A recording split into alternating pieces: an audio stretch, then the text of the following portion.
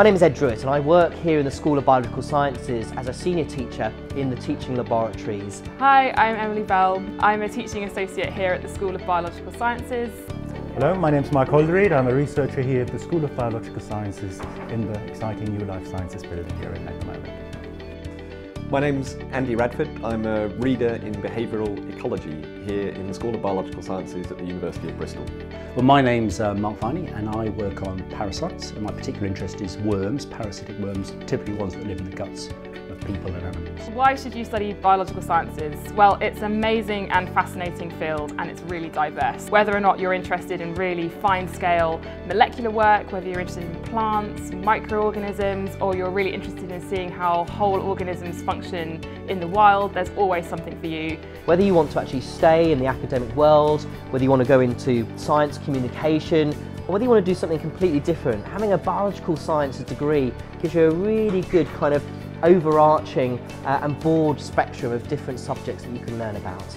I think the reason for studying biology is because you're interested in it. This is probably the one chance in your life you have a chance to do something that really, really interests you. And you have to grab that chance because as you get older, that chance will never come back. I think the main reason for studying biological sciences is that all the major issues that we as humans face in the modern world, things like climate change, new and emerging diseases, the need to feed and fuel an ever-burgeoning population, if they have solutions at all, those solutions are likely to be grounded in biology.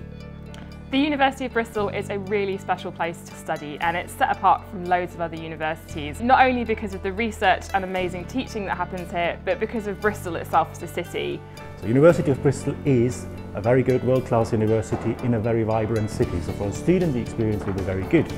Biology in Bristol is also a top-performing school of biology in the country, and what makes us special is that we are a medium-sized school of biology, but these academics are incredibly diverse. What's special about Bristol is the quality actually of the research and the teaching that goes on here, which actually is reflected in the quality of the students we have as well.